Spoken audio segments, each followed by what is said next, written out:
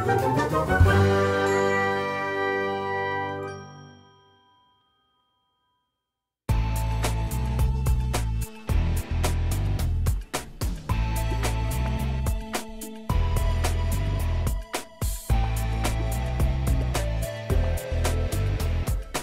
with me to help me with this interview that we're going to do today, I have Jason on from across the pond to add some, as he says, intelligence to the podcast with his accent.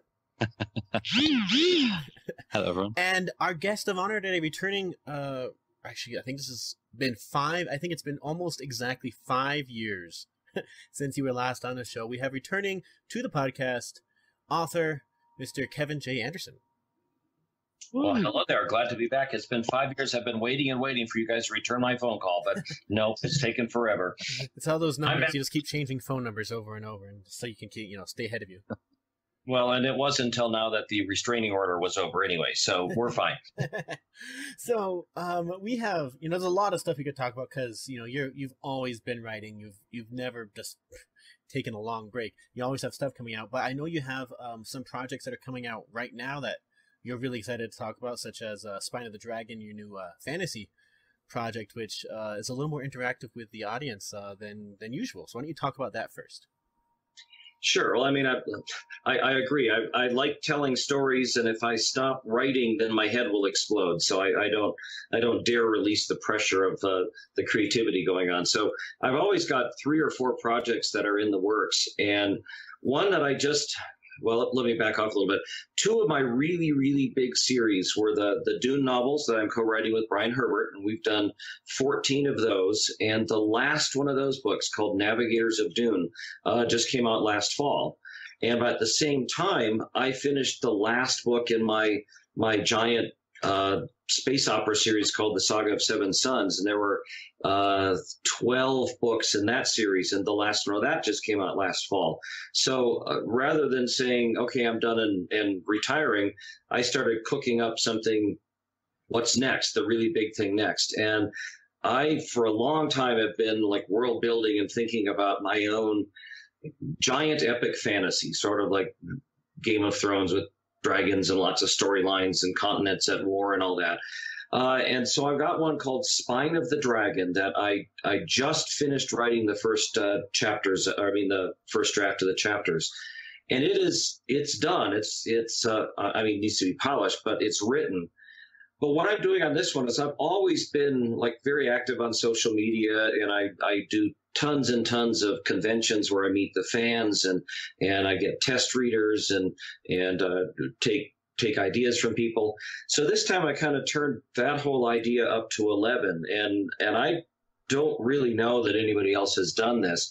I've got a website that you can subscribe to, and for basically the price of buying the book, $30 when it comes out, for basically that price, you can sign up, and I'm uploading the chapters every day as I write them. So you get to look over my shoulder as I upload each draft of each chapter, and you can see the real writing process. You can see the first draft as it comes back from the typist, and as I edit it, we'll put up the next drafts. And once I get all the chapters up there so that there are no spoilers, I'm going to put up my complete outline, the chapter by chapter outline, the proposal that goes off to the agent and the publishers.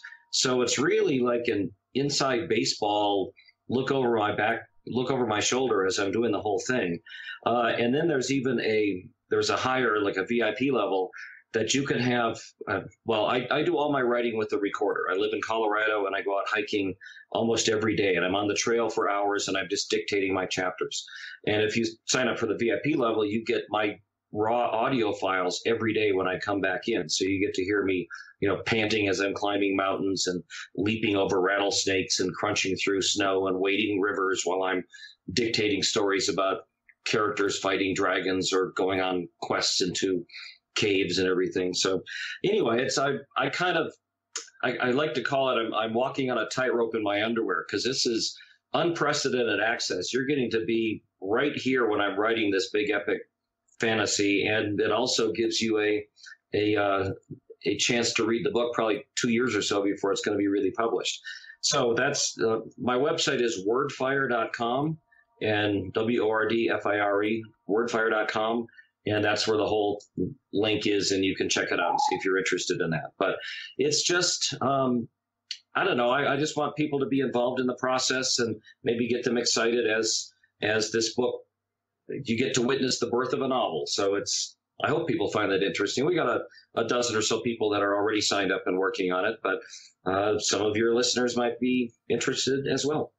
Well, we spawned out originally from a writing website where we did collaborative writing. And so both Jeremiah and I have done writing a lot, and a lot of our listeners have as well. And I guess I'm really fascinated to see that from end to end, because often people write just for fun and write little bits and pieces. But the process from end to end, we interview tons of people and say, talk us through that process, talk us through your creative process. Do you go and record yourself talking through things, or do you do other things? And so being able to follow that from start to finish sounds absolutely fascinating. Anybody who's out there going, I wonder how I would go about it, well, here you go, follow a pro, and hopefully get inspired into actually going and doing some of that stuff every day, rather than going, I might write something next month, and get on with it. Sounds amazing.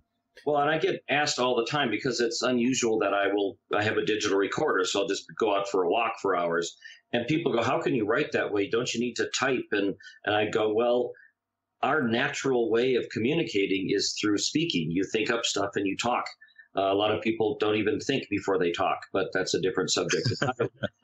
So as I'm walking, I'm thinking up the sentences and just speaking them out loud, rather than sitting in a chair and thinking up the sentences, and then your brain has to break it up into individual words, which are spelled with individual letters, and then you make your fingers move around on a randomly arranged keyboard to reproduce those letters and those words and those sentences. It's a lot fewer steps for you to just walk and dictate out loud.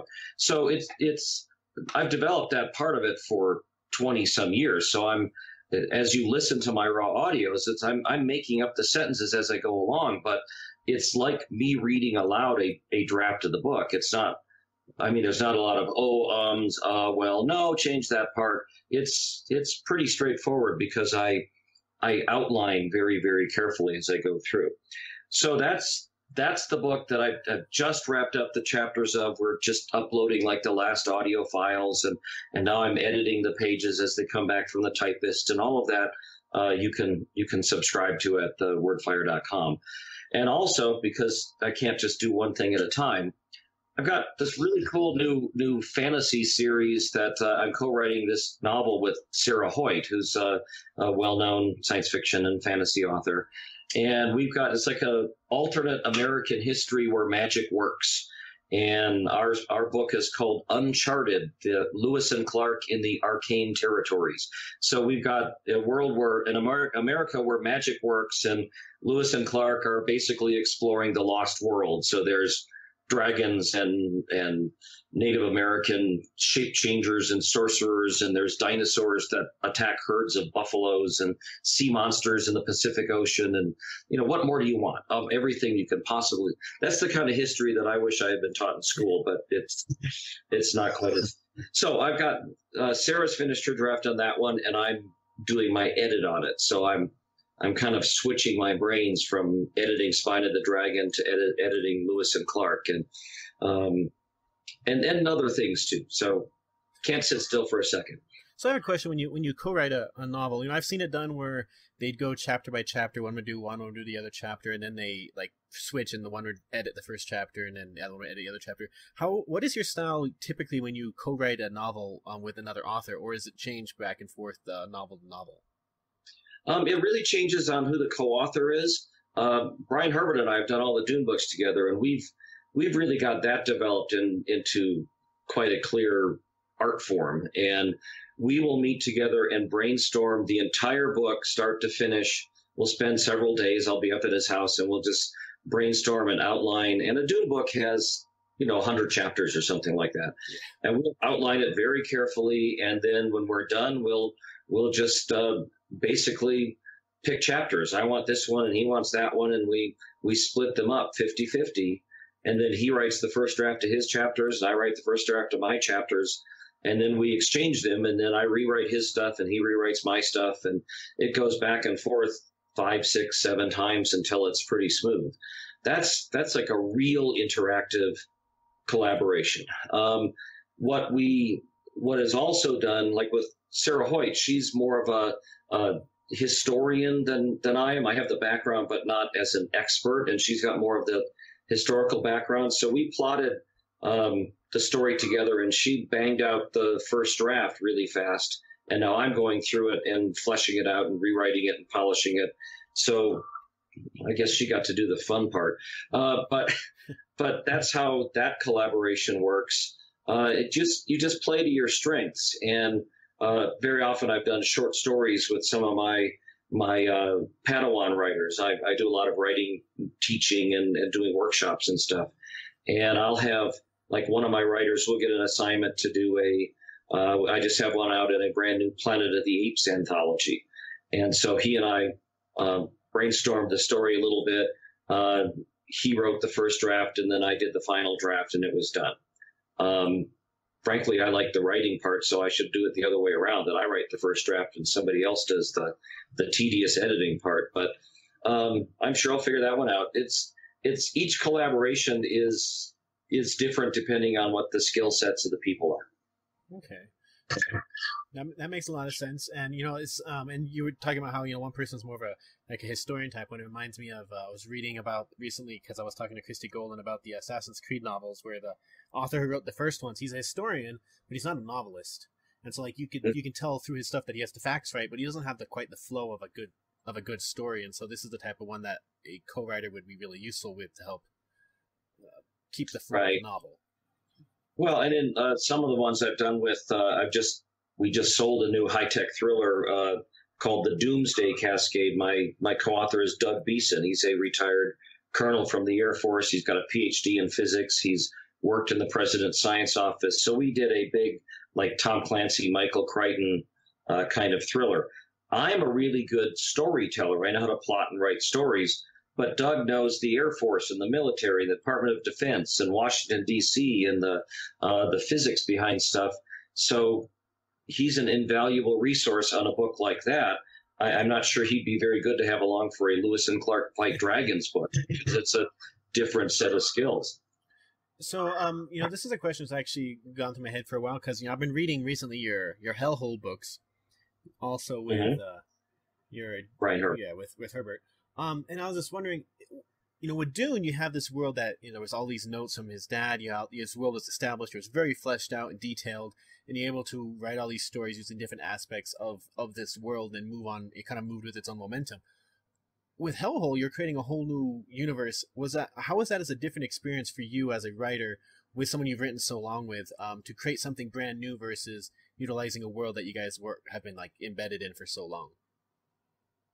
Well, that's kind of been my perennial existence since I started publishing. That I started out with writing my own original novels. My first one, Resurrection Inc., came out in 1988, and so I wrote a bunch of those and got them published. And I worked with people at Bantam Books, and they liked working with me. And unknown to me, they sent my books off to Lucasfilm to say, "How about this guy writes the next set of books after Timothy Zahn?" And they approved me and just asked if I liked Star Wars. Well, that was a good phone call. And so I ended up writing for them because in my mind, I grew up being a fanboy. I mean, I remember in, like, 5th and 6th grade in school, out in the playground, we were playing Star Trek, pretending to make up our own episodes. And then when we really wanted to get into things, we did our own Space 1999 episodes and things that we would make stuff up.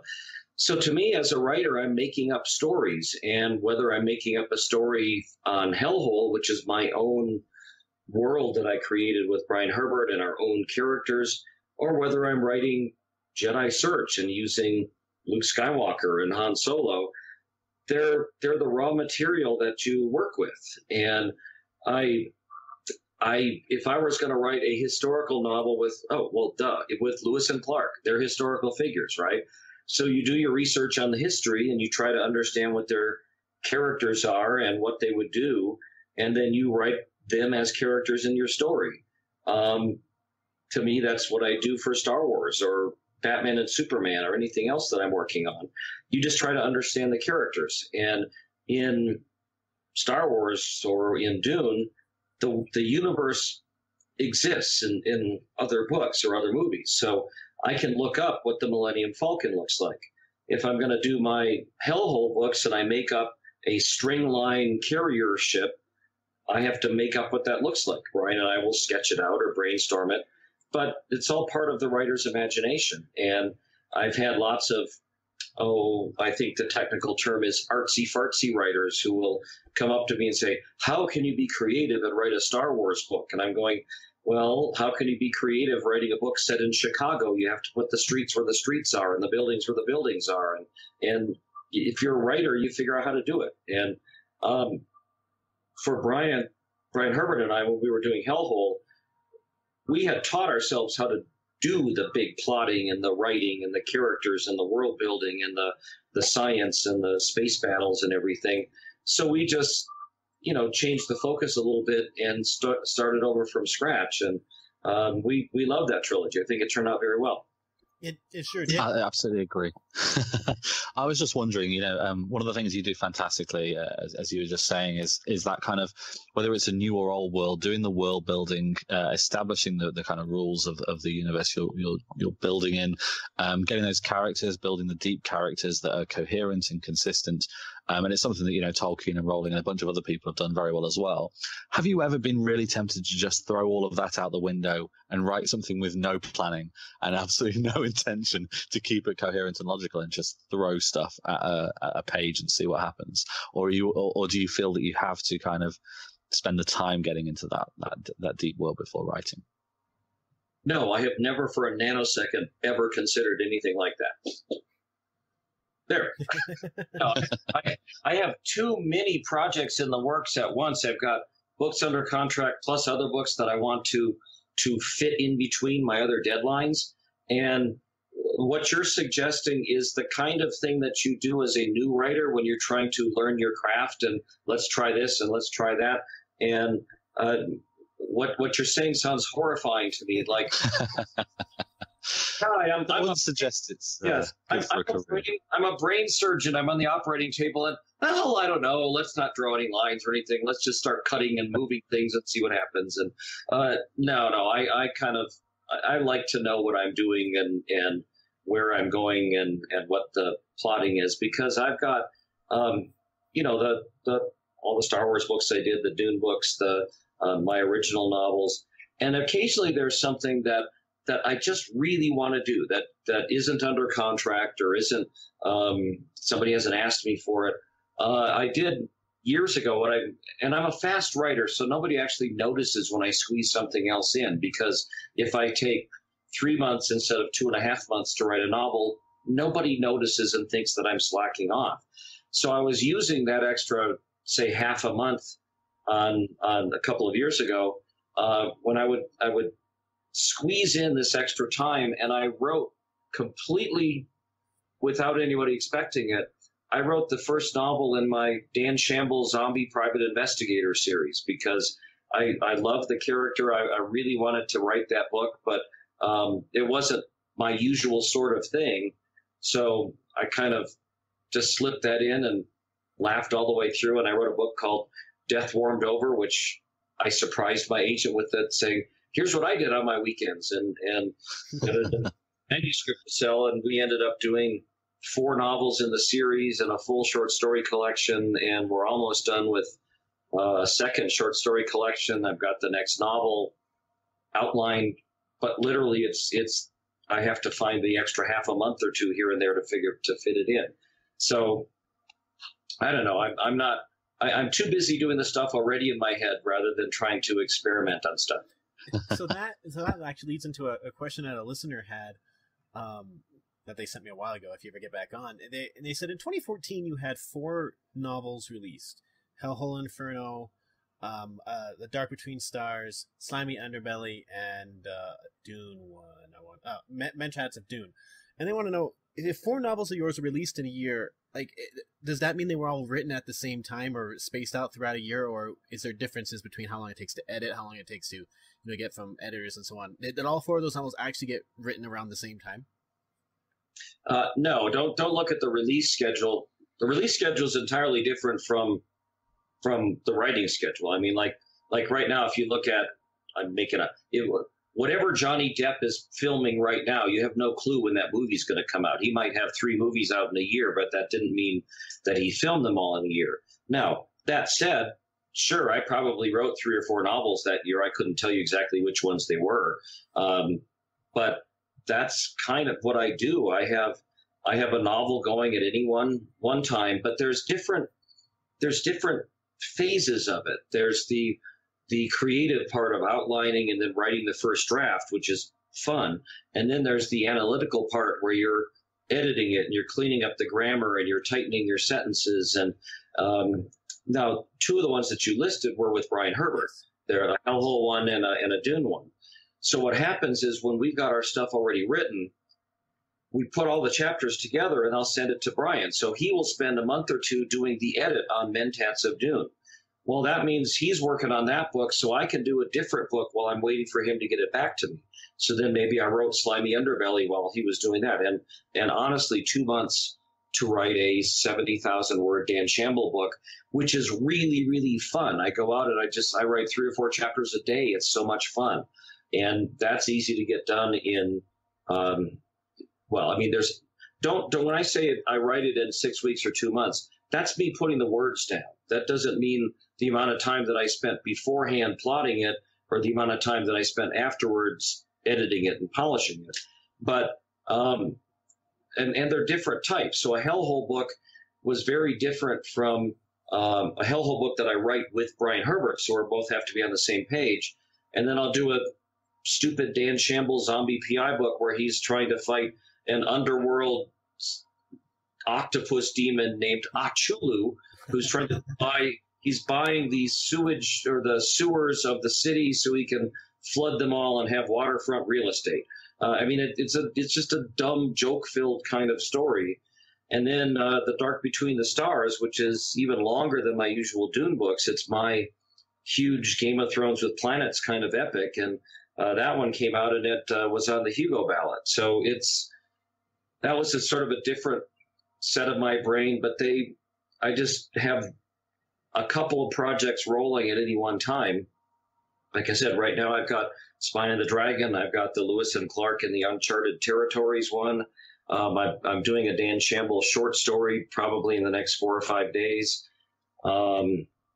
Editing and polishing something. I don't even know what it is. I'm just working on the thing for today and plotting some other stuff going on. So it's because writing is fun. It's not one of these chores that I can groan about. Why do I have to do this? This is the best job in the world. Awesome.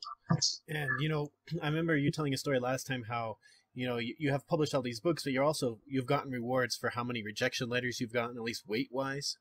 And so, people might look at you and say he's written over 100 novels, but he's also gotten more rejection letters than most people will ever see in their lifetime.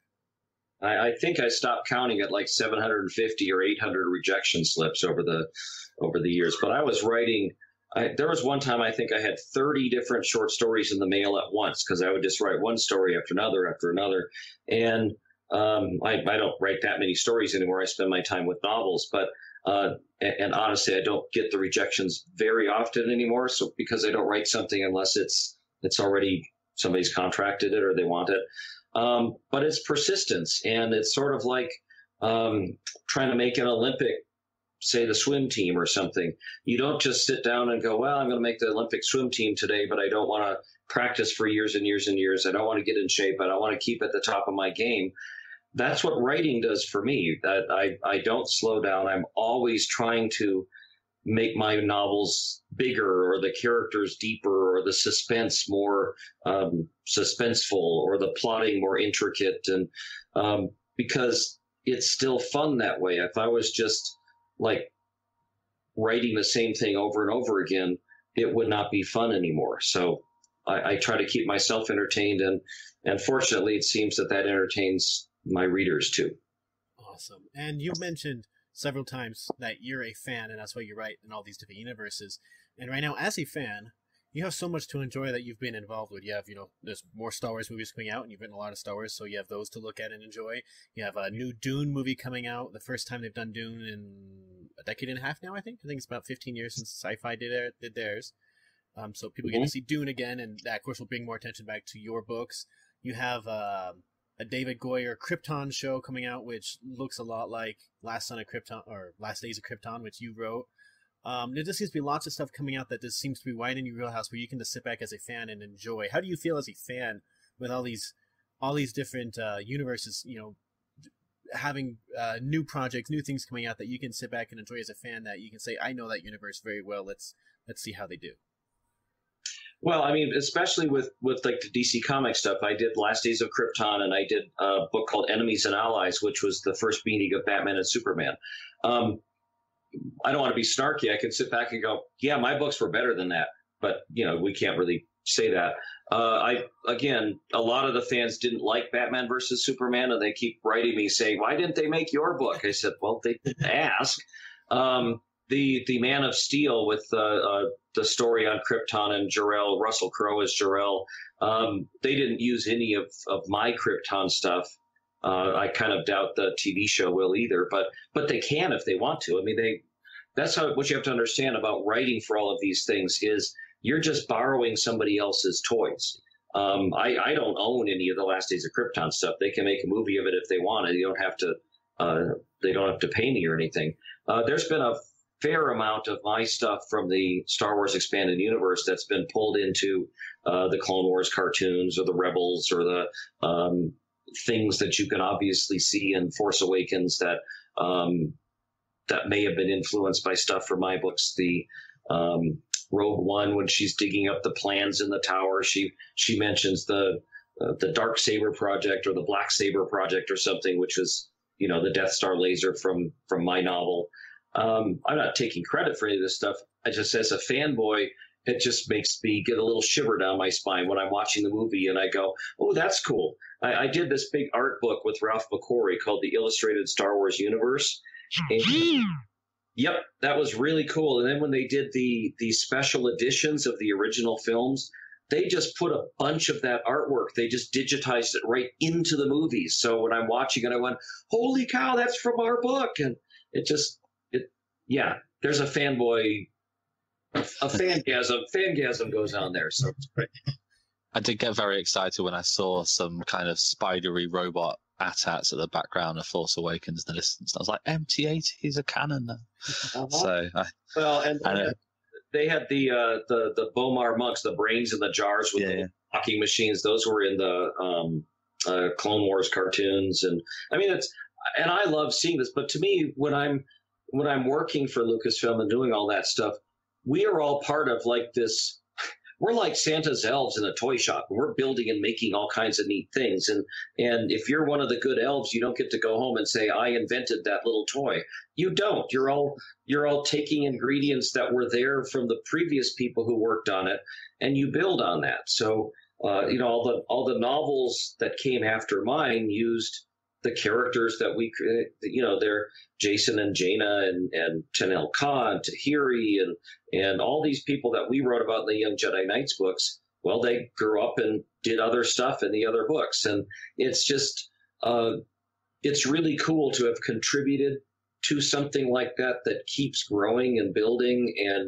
And I haven't worked with Lucasfilm for quite a while, but right now it's really exciting for me that I get to go. Like when I went to see Rogue One, I thought, I don't know anything about this movie, and I'm glad, because if I had worked on it, it would be boring for me because I know everything. Well, this way I got to go in and not know that everybody died at the end. Oops, spoiler, sorry. Everyone saw it, don't worry. Yeah.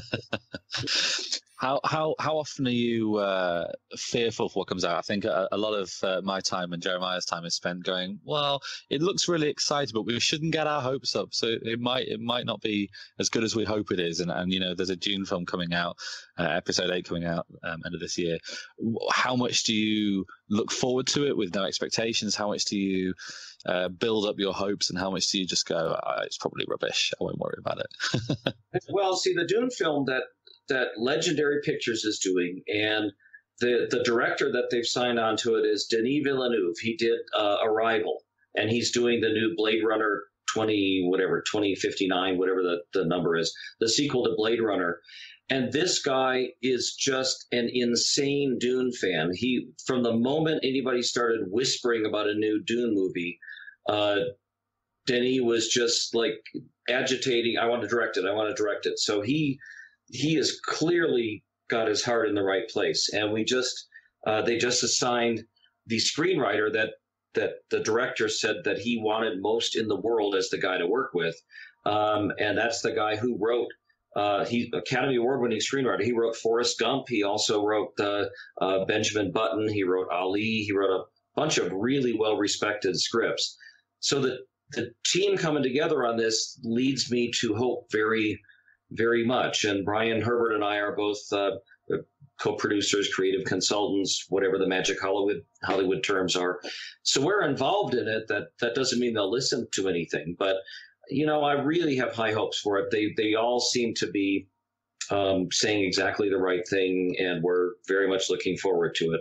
Now, as for episode 8, I loved episode 7. I loved Rogue One. I think they've got themselves back on track. I probably shouldn't be quoted too much, but I thought that there were some parts of the episode 1, 2, and 3 that they didn't quite capture the depth and the magic of the original Star Wars movies. And I think the episode 7 and Rogue One really did feel like the original Star Wars movies to me. So I have high hopes for that. And even as I guess I'm not trying to trying to get you to name franchises where you weren't impressed, or whatever. And personally, I did enjoy all of the DC films that have come out to a large extent. I did have problems with some of them in different places as well. I guess if you go in with these expectations, sometimes it's quite easy to be disappointed. And I'm curious to know, do you ever get disappointed by them, or do you always go in with such open expectations, even if you're hopeful about them, that actually you're never really disappointed? Well, this is going to be true for probably every single one of your people who are listening, who are old enough. There was no way for those of us who waited in line for an entire day to go see the first showing of episode 1. There was no way that movie would ever meet our expectations. No matter what that movie was, we had been waiting 20 years for a new Star Wars movie. So there was no way that could ever be as good as we had hoped. And so therefore, when we watched episode 7, I think my expectations were a lot lower. I went to it going, well, let's see what Disney does to this. And I went, oh, that looks and feels like Star Wars. And I mean, who didn't cheer when the Millennium Falcon pulled out from under the tents and the tarps and stuff and flew off into the sky? I mean, we all just felt that thrill in our hearts that we went, yes, it's back. And I'm going to actually sound like an old fart here, because I'm assuming most of your listeners are not old enough to have seen the original Star Wars in the movie theater when it first came out. You might have a handful of them, but I mean, very few people are as old as I am. So I'm all of 55. But I want to emphasize something that most Star Wars fans don't remember or don't understand. I was sitting in a theater in Madison, Wisconsin, because that's where I was going to high school and I went to college. And I just knew it was a science fiction movie. And I was sitting in the theater, and it's a science fiction movie. There weren't very many science fiction movies. So I'm sitting there, and the fanfare goes up, and the 20th Century Fox thing comes on. And then the roll-up comes across, and it's like angled across the universe as it goes across the screen. And we were all just speechless, like, holy cow, that's really weird. We haven't seen anything like that before. And then the blockade runner zips across. You go, ooh, that's kind of neat. And then the Star Destroyer comes, and it keeps coming, and it keeps coming, and that huge thing filling the screen. You guys cannot conceive that we had never seen anything like that ever before in all of theater. And that was just mind-blowing. And then later on, when the Falcon goes into activates the hyperdrive, and then the stars elongate and it shoots down into the tunnel.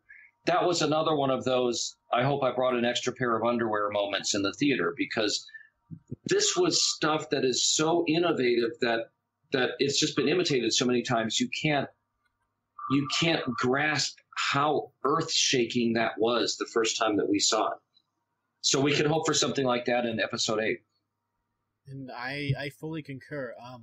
Just before I forget, there's a listener question here that says, I remember you talking before about, you wrote a book in the StarCraft series where you actually wrote as your pen name, Gabriel Moesta.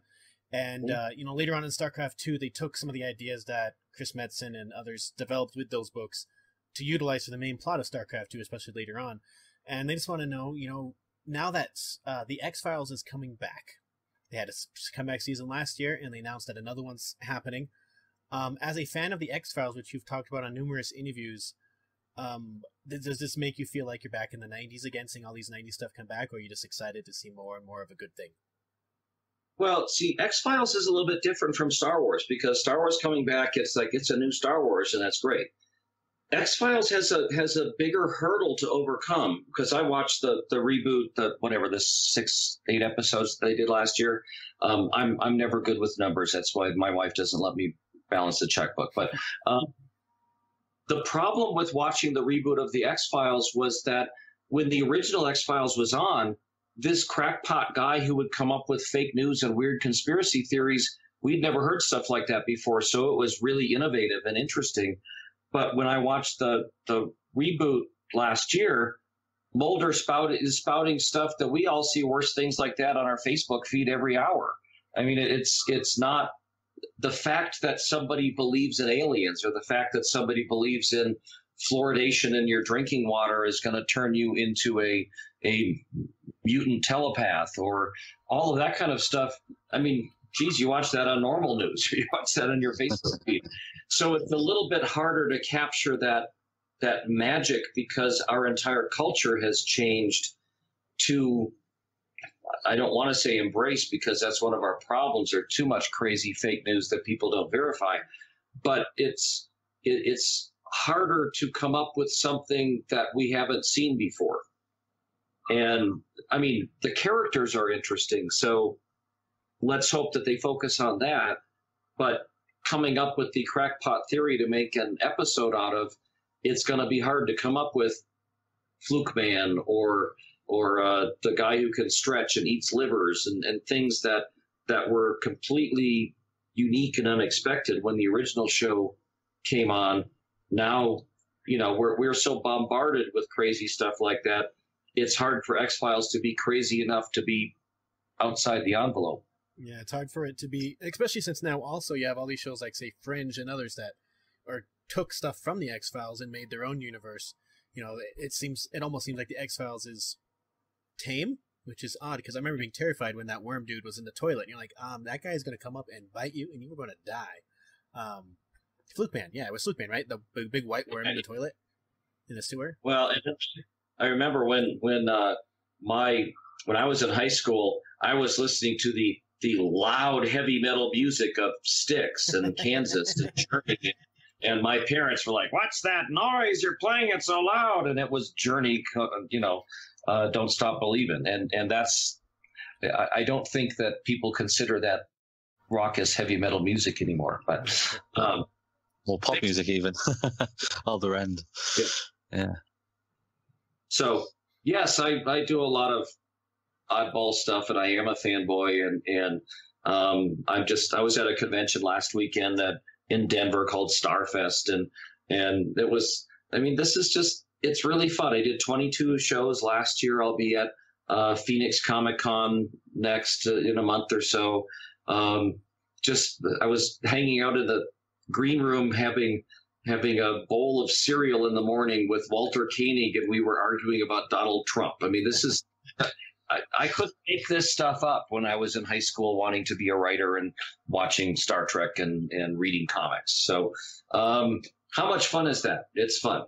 And I get to be on your podcast. And that was another thing when I was in high school. I was just hoping that I would eventually one day get to be on the Bombad Radio podcast. And it's come true twice. Well, thank you.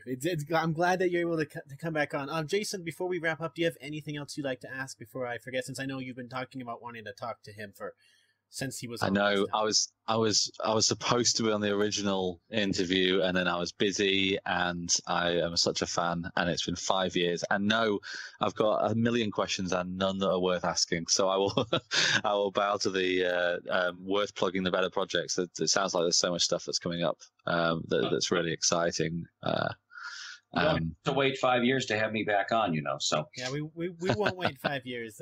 We got a better system set up now. But so I know last thing, have you promote? I know we've talked about the books you're promoting, but you have a busy con schedule because convention time is just warming up. Why don't you tell people where they can meet up with you and talk with you?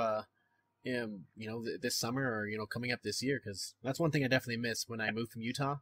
Leaving Salt Lake Comic Con was really sad because that was such a good con, and I'd see you every time. Well, and in fact, they have like 2 a year, and this year I won't be able to make those because I'm booked at other things. But I've got on the Cinco de Mayo weekend, I'm going to be there's a Blue Angels or a big air show at the Shreveport, Louisiana.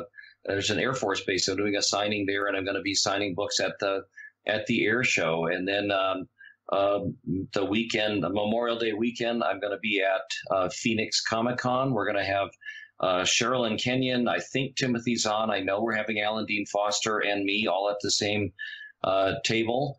A lot of these are maybe they're not entirely confirmed. There's a Awesome Con in Washington, D.C. in the middle of June, Denver Comic Con at the end of June. There's a big Super Con in Raleigh, North Carolina in July. I'm probably going to. There's one in Fort Lauderdale, Florida at the end of July I'm going to, called Florida Super Con. What else are we doing? There's Dragon Con. We always go to Dragon Con over Labor Day weekend. And a smaller con in Dallas called FinCon at the end of September. And yes, you're reminding me, I do need to update the calendar on my website, which is also wordfire.com, where you can sign up for the Spine of the Dragon stuff. But I do a lot of the shows. We have other guest authors. I have a lot of books for sale, and we don't charge for our autographs. We're just happy to meet fans and sell some books and talk geeky stuff, because most people have a slightly normal life, and then they end up having to talk about assembly lines and taxes and stuff. But we can argue about how Doomsday was portrayed in the Batman versus Superman movie, and whether Martha really was a good surprise or not, and stuff like that. So. How does a guest like you survive at Dragon Con, which is a 24/7 con, through the hotels? Like, do you actually get to sleep, or do you just kind of like collapse occasionally? Well, I don't like it when they put me on like an 8 a.m. panel, because I'm not usually in good shape for that. But that's a very busy weekend, and because I am who I am, I'm not just on the Star Wars panel. I'm also on the X-Files panel. I'm on the Disasters panel. I'm on the writing panel. I'm on the publishing, not panels, they're tracks, and they're all in different hotels, and we have book signings, and I've got a table in the dealer's room, and it's a frantic weekend, I'll admit that, but I've been to every Dragon Con for like 20 years. I really love it. So I'm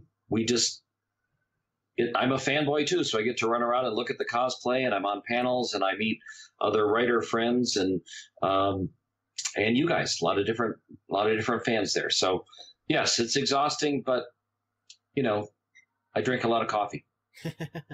Well, thank you so much for being on, and you will definitely send people your way to wordfire.com and see if I can find money to actually subscribe to the novel too, because it's fascinating to see it go from beginning to end, especially with the edits, because you might fall in love with a chapter when you read it, but then you realize when it gets edited, it just gets better.